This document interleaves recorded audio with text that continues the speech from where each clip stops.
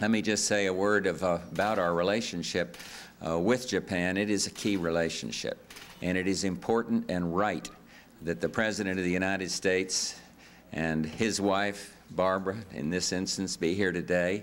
It is important and right that our Secretary of State join me, as he did today, to pay our respects to the Japanese people.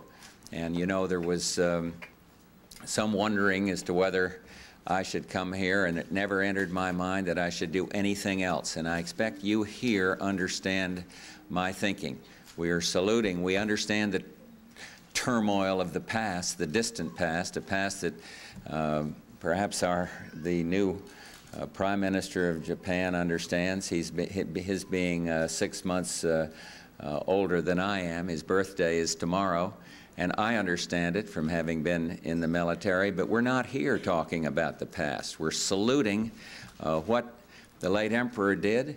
We're saluting a system that is a democratic system. We're saluting a people that are our friends, and we're saluting the future as well. And so that's why we came, and I hope that it in some way is helpful to the mission of this great embassy, and I hope it is helpful to the mission of our able military officers and others, men and women in the services, who are with us today. And so I want to thank each and every one of you for this warm hospitality of the embassy. We go from here off to China, where Barbara and I lived for a year and a half or so when I was the equivalent of ambassador. And this will be my 5th visit back to China and Barbara's 6th. And I expect we're looking forward to seeing the change that greets every visitor every time you go there. And that relationship is important.